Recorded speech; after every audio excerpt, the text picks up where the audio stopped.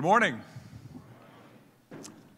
I was given an opportunity that I am happy to take just a few moments to tell a little bit about what God has done for me, or at least a small taste of it. I could go on forever, and I promise you I won't.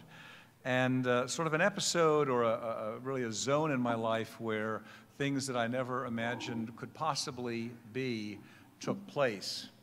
My starting point is a time in my life which was anything but happy. And my conversion and God grasping me, thankfully, was at a time just soon enough that I didn't end it all, and that had been my desire, a determined desire for an extended period of time.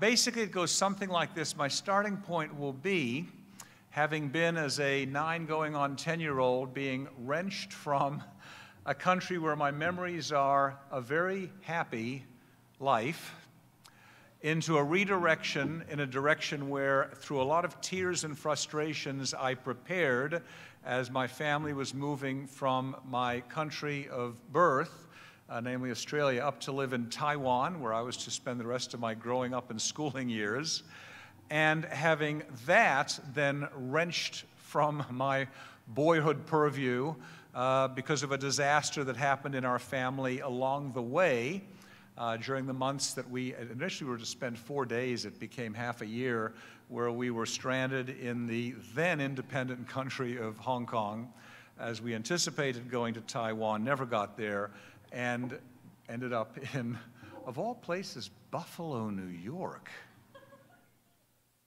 Yeah, that's the city that's known historically as the armpit of the East. Yeah, that's where I ended up.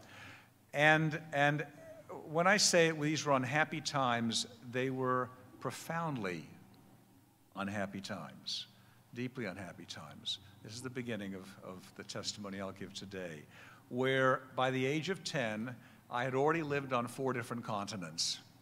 That's exciting in one sense, and eye-opening and enjoyable, and yet for a household that was already stressed in other ways, it was a disaster. It really was. And moving to the United States to what was supposed to be for about a year, while the health and psychological needs of my self-destructive mother were attended to, and that's what landed us there, we just never left. So we're here, and I'm here, and thanks to what, if I wasn't a believer in the providence of God, I would simply describe as a strange twist of fate, okay? Nothing personal, please, but frankly, I hated America from the start. And actually, in reasons you'll understand. I was a 10-year-old. I was a 10-year-old who sounded odd. I spoke English, but in a weird kind of way, what some of my not-so-close friends called, "You sound like a sissy," okay? That was their take on the way I talked. I dressed just a little bit different. I didn't even own long pants when we moved to snowy Buffalo. I had shorts and sandals, you know? I saw things differently. I felt things differently. I perceived things differently. And you know how it is with kids. Kids are cruel, even when they're not trying to be. And so in these formative years of my life, what had already been a wrenching and a breaking and an observing of things that I hope you don't get to see, although I know some of you have seen these kinds of things, was a profound hatred of my environment, of the kids who bullied me, and there was a good share of them. I'm bigger than most of them now, so it doesn't matter. But back then, I didn't yet know how to fight back. And the ostracism and the strangeness and the foreignness and the implied shame that comes with that whole experience and the self-destructive tendencies that it encouraged in me, if I could have found a painless way to end it all, I would happily have done so. And in the middle of all of that, I was exposed in high school, public high school, in the city of the armpit of the East, some Christian believer teachers. And they were subtle about it. They were actually known. People knew who they were. They were subtle about it. It was a public school. You can only do so much in a public school.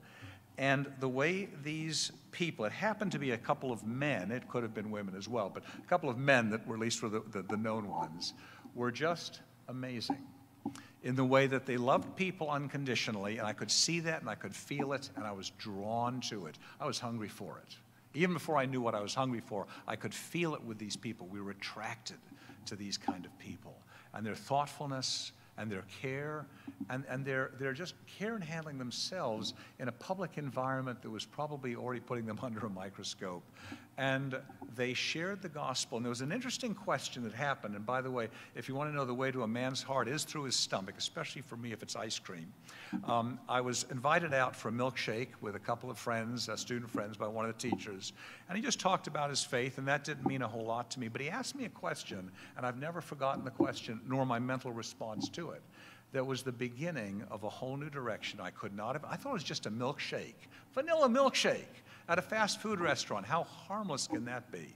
And he asked me, Jonathan, he said, do you know why Jesus came to earth? And I said, I know the answer to that. That's easy. He came to set a good example. And the man who was a high school music teacher said to me, no, Jonathan, he said, Jesus came primarily for the purpose of dying. And my first thought was, that is the stupidest thing I have ever heard.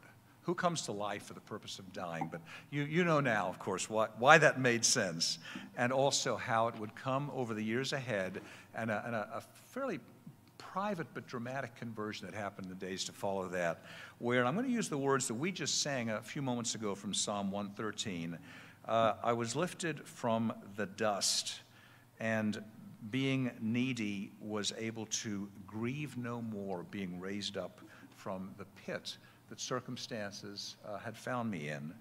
And to me, to come to faith in Christ, which I did in the days to follow, was to gain love, consideration, breathing room, and the really powerful lifting of an emotional weight that was crushing me. Crushed me for some years at that point. And that was freedom. And that's my brief glimpse of what the Lord has done for me. Thank you very much.